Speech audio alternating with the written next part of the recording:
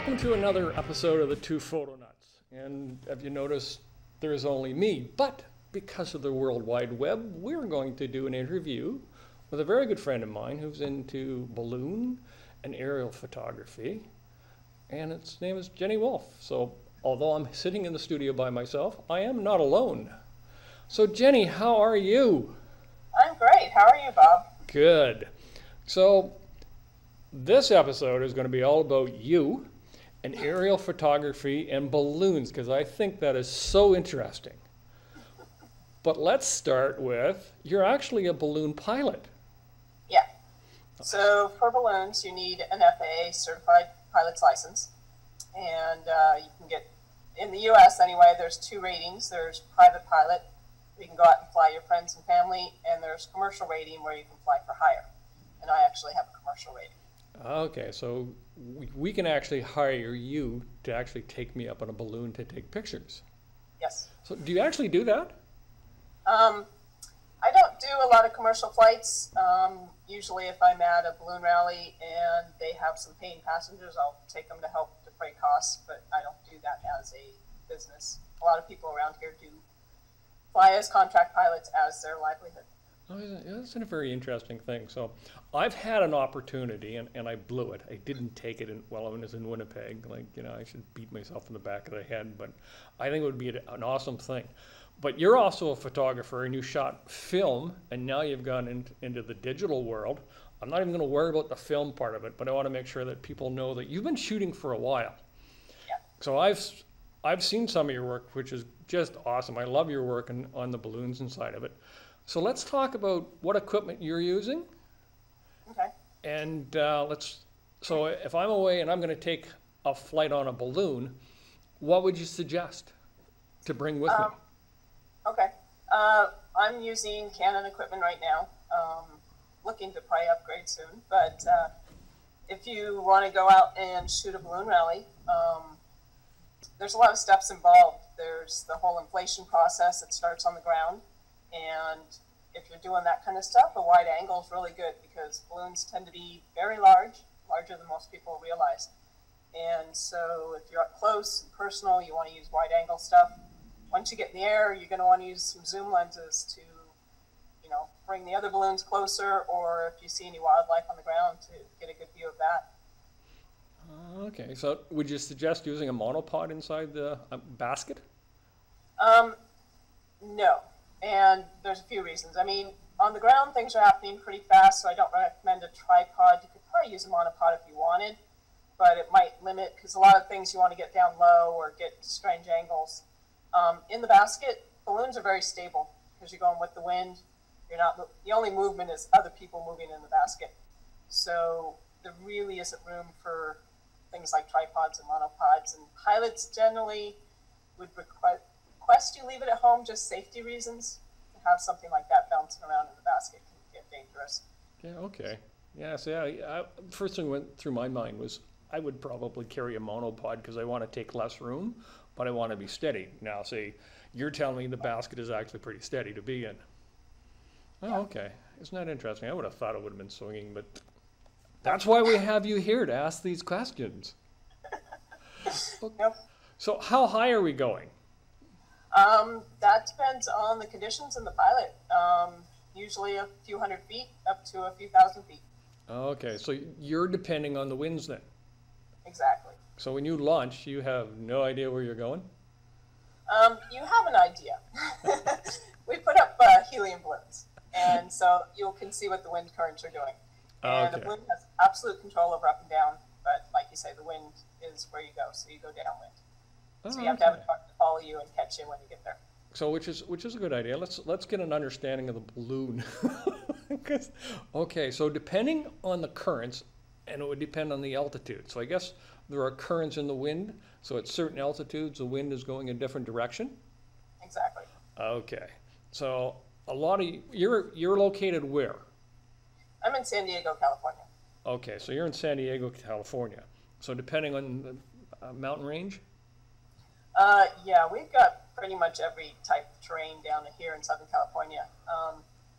And right on the coast here, you get very predictable winds with the ocean, and you get the marine layer coming in the evening and pushing the winds onshore.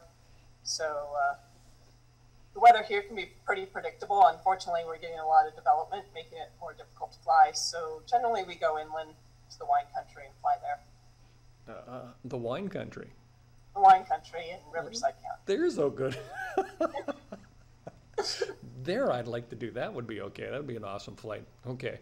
So if I'm getting ready to do a balloon flight, I have to know, well, I know the pilot's going to know the wind and the altitude that we're going to fly out of. So you're controlling it that way. How long usually are we going to be in the air? Typically, a balloon flight's for an hour. Oh, okay. Okay. We usually fly at sunrise because the winds are calmest.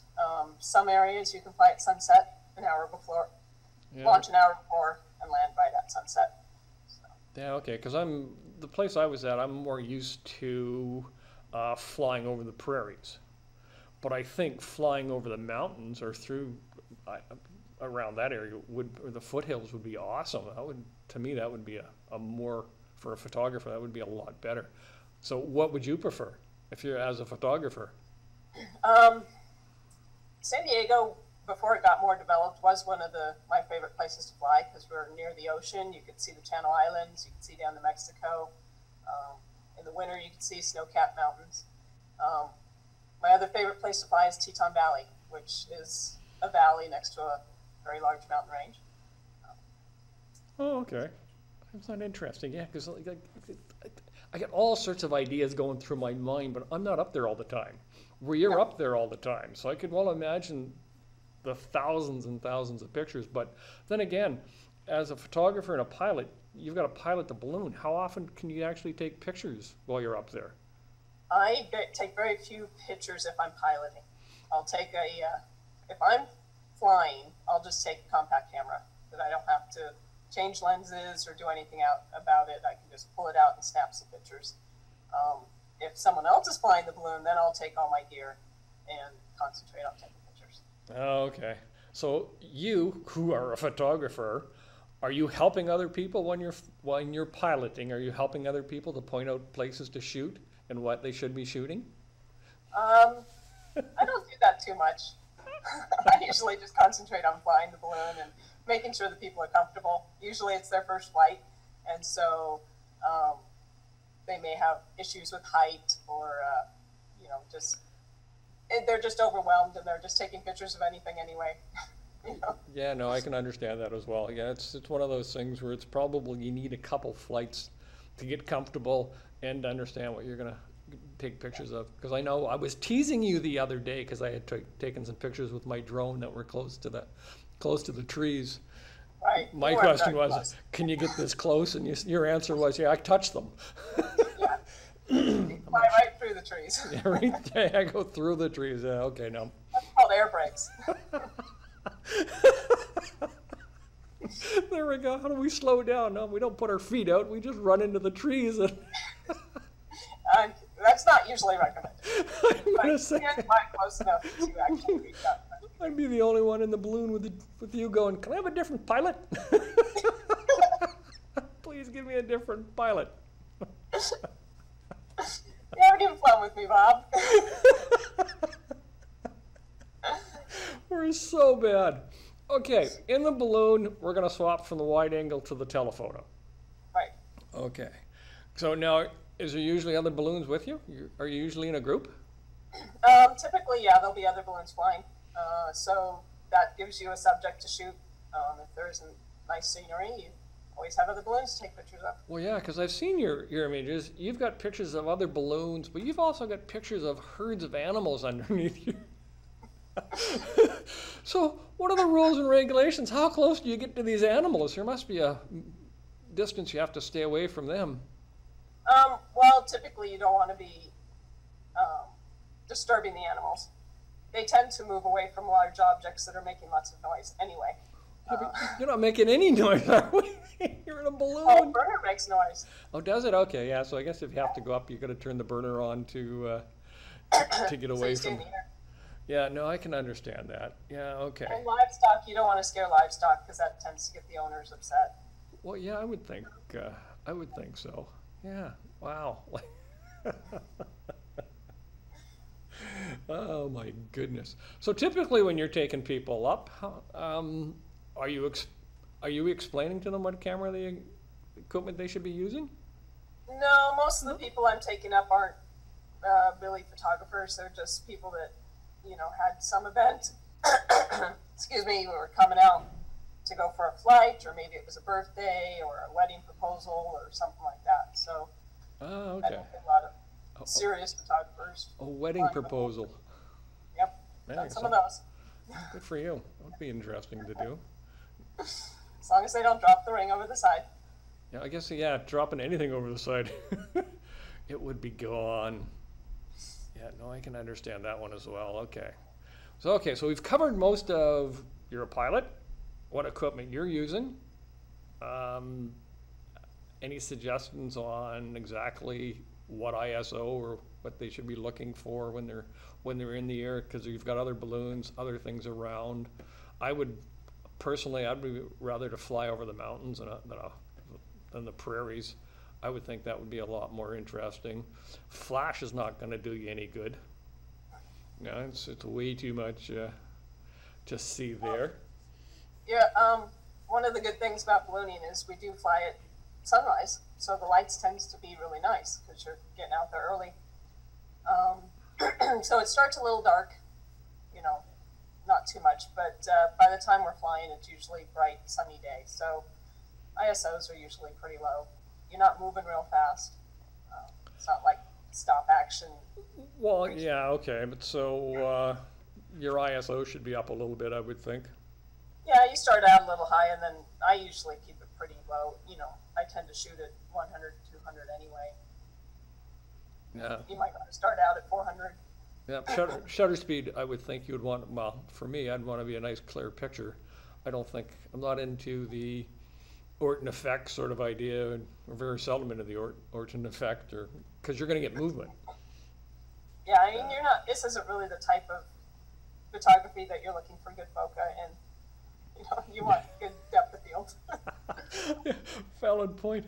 Are you drinking beer? God sakes, girl. Iced tea. It's 9 o'clock in the morning. She's drinking beer. Iced tea. You Californians, or wine. All right, so you know what? Let's share your screen and let's show some of your work. All right. So you stare at some of your work. Okay. So this is, let's see. So this is my husband actually inflating the balloon. This is a little different because it's actually a one-man balloon, so there's no basket. Okay, so explain that one. That's even more interesting. One-man balloon. So the balloon's going to be smaller? Yeah, the balloon's a third the size of the balloon we have that has a basket. It just carries one person. You've got one propane tank, and you're sitting in a seat strapped to that propane tank. That's not interesting. Now, why is there snow on the ground? Because this is Gallup, New Mexico, in winter. They have snow in Mexico? Yeah. That's even throwing me further off. That's even going to bring up a whole bunch of more questions. And this is 4,000 feet also. So. Okay, so we're actually in the mountains in New Mexico or Mexico? New Mexico. Okay. Oh, isn't that interesting? One of those states in the U.S. So how many people would have been at this rally? This is a larger rally. It has about 250 balloons. Really? Yeah. Oh, wow. Oh, isn't that interesting? Okay. Next one. Next one. This is one that you've seen. We had an assignment together to do silhouettes. And so this is something to look for when you're on the ground, when the balloons are inflating.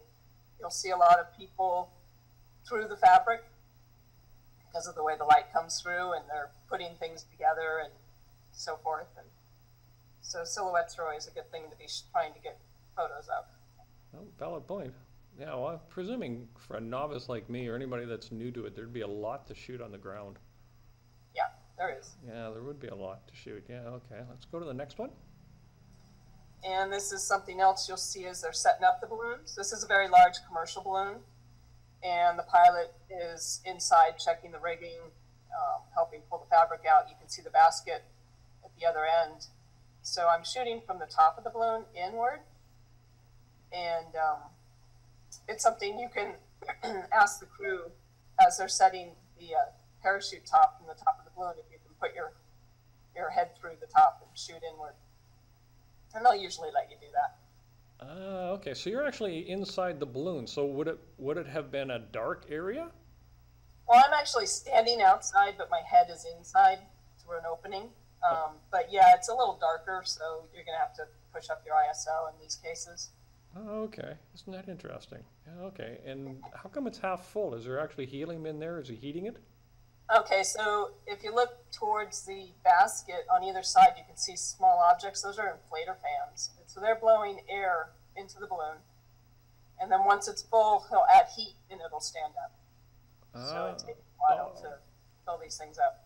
Okay, that kind of makes sense. Okay. Alrighty. Let's go to the next one. So this is the other end looking from the basket to the top. Yeah, okay. I love the colors in this one. This is an awesome shot. I love this one. Yeah. So that star-shaped area, that's the parachute that I would have been putting my head through on the other shot. Okay. If I'm coming out for the first time, and would the pilot mind if I kind of step inside the balloon and take pictures? They usually won't let you in the balloon. Some pilots will if you take your shoes off. It depends on the pilot. Commercial balloons are a little more forgiving on that. Okay. But most private pilots are very protective over their gear because it costs lots of money to fix it. But they'll let you, put your head in through the top or through the side. At the bottom. Oh, okay. So did you shoot this with a wide angle? I think I did. I can't remember. Oh, okay. Because like the colors in this are just phenomenal. Yeah, this is my wide angle. Yeah, this is phenomenal. And that's one of the things. I'm sure that's, for my first balloon flight, the first thing I'm going to be doing is be running around taking all these pictures as the balloon's being blown up and things like that. But yeah, I can certainly understand not letting you in. And if he does let you in, that, yeah, the shoes have to come off. Yeah, that would be kind of an idea. Okay, let's go to the next one. Okay, this is right at launch. So that's my husband again taking off in our balloon with the basket. Okay. And so you'll see, everybody kind of takes off similar times, but you got to watch each other. You don't want to be bumping into each other, basket to fabric or anything. Speaking of takeoff, any advice on a takeoff from if you're sitting in the basket? No, the pilot will give you a briefing, but as far as takeoff, it's just get in the basket and start enjoying the ride. More important time is landing to make sure you're holding on, and that's when you can't really take any pictures because you don't want anything up against your face when you're landing, because sometimes it can get bumpy. Yep, no, I can understand that one. So how many balloons in because you do regattas, I believe, if that's the correct word, regatta. How many regattas are you going to do a year? Because I understand. We actually call them rallies, but we usually do, in the summer, we'll do about 8. There's a few in the winter, so we probably do about a dozen a year. Oh, wow. Wow. And you're just about to leave for 10 weeks. Yep. Wow. 10 weeks. How many balloon rally hopping place to place. And you're hitting 4 states? 4 states, 8 rallies. Wow. Okay. Next picture. Let's go to your next picture. Excuse me. So this is the wine country that I mentioned that we normally fly over. Yeah, I love this shot as well, eh? This might actually be an orchard, but there's a mix of orchards and grapes in the area. Oh, wow. So cool. So this is where you're in the balloon and you might want to be using zoom lenses to get it tight. Yep, no, understandable. Let's go to the next one. This is back to where the first area was, Gallup, New Mexico. Okay, this one's confusing. Are we taking off or are we just scooting across? Yes, you're in the air and they've all taken off and they're up against a sandstone cliff. If you look at the top, you can see people up on that cliff. Yeah, that's why it's confusing. You know? How often does that happen? This is an annual, actually this rally is held twice a year. And like I said, it's got a couple hundred balloons. So you'll see this type of site pretty often. Oh, really? Yeah. Isn't that cool? How many balloons would have been at this one? About 250. 250? And just out of curiosity, how does 250 balloons get in the air at the same time? It's like... Well, you go in waves. So you kind of take turns. Okay. Okay. So when you're in a rally, do you have to go from point A to point B in a certain time, or the fastest person from point A to point B? No, if they have a competition, it'll be accuracy based, and they'll have a target, and you need to drop a small bean bag on the target, and the target will be open till like say 9 a.m. and you have to do it within your time frame. But it doesn't matter who gets there first, it's just who gets there closest. Oh, who gets the closest? Oh, isn't that interesting? So do you win anything if you actually put the balloon on the target? Well, you're not supposed to put the balloon on the target, just the baggie. You'll probably get disqualified if you actually land on the target. But you'd win because nobody else could hit the target because you'd be on it. Exactly. That's why they disqualify you. They'll usually put up some prizes. Depends on the sponsor. Sometimes it's money. Sometimes it's, just whatever a local artist puts up something, or a TV or something. Yeah, okay. I'm going to say they probably wouldn't want me on in the rally at all. But yeah, okay, Bob, well, no, disqualified. But haven't left yet. No, you're disqualified. We know what you're going to do, Bob. Okay. Yeah, you might have one. Let's go to the next one. Okay, this is a smaller rally. This one has probably about 25 balloons. Oh, okay. And this where is this one taken? This is in a small town called Salina, Utah. And as you can see, there's a lot of cattle there. They also grow hay and various other crops. Yeah, okay. So it's a river valley between two mountain ranges. So because I'm not a balloon pilot, so is there different safety precautions between flying over the mountains than on the flatlands like this? Mountains are challenging because you get different wind patterns that you have to be really careful of. You get rotors coming off of mountains. Okay. Rotor is when the wind comes over the top and then creates a whirlwind on the other side. And you might remember I said we have absolute control over up and down. Well, Yep. rotors and thermals take that up and down control away. Okay. So you want to stay away from those. All right. So here's a tough question. Come on back to me. Stop your screen share. We've got a minute left. Here's a tough Okay. question for you. Because this is always interesting. There we go. There we go. You're back. What's your scariest moment in a balloon? The scariest moment in the balloon, well, I'd say the time the most accidents happen is landing. Okay. That's when you're closest to the ground, and when you take off, you can control the conditions you're taking off in. When you're landing, conditions may have changed. Wind might have picked up. You're not in the same place. So landings are the most challenging time. Yeah, I guess you don't have any control over it. It's one of those things. So if you're a good pilot, you don't tip over the basket? No. If it's windy, you might tip over, but usually it's planned, and that's usually when people have fun. Grab your camera gear and away you go. Okay. Right, than the A ticket. Yeah, okay. So if people want to see more of your work, Jenny, where can they go to see more of your work? My website is wolfhartimages.com, and that's WOLFHARTT. Okay. My last name, Wolf, my last name. Yep.